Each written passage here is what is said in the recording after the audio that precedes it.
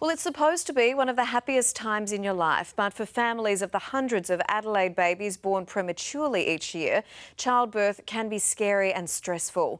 But researchers are now offering hope, and the answer could be as simple as an over-the-counter supplement.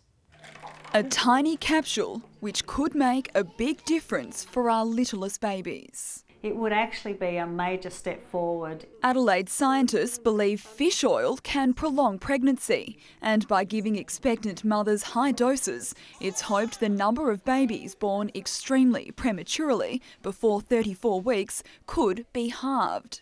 Researchers are putting the theory to the test, recruiting 5,500 women across Australia. It's actually big enough to answer the question once and for all. The study, involving Flinders Medical Centre, the Lyle McEwen and Women's and Children's Hospitals, will investigate whether a fat called DHA, found in fish oil, can dampen inflammation, believed to be a major cause of premature births.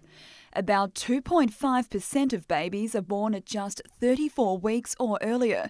That's around 425 a year in South Australia alone. Babies born this early are at greater risk of serious conditions, including respiratory disease.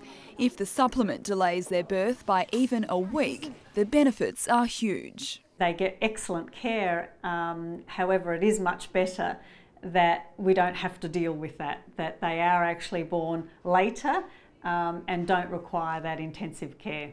Anything to prevent that is a good thing really, so you can have that closeness with your baby at the start. If the study is successful, researchers say fish oil will likely become a recommended supplement for all expectant mothers, joining folate, which reduces the risk of spina bifida.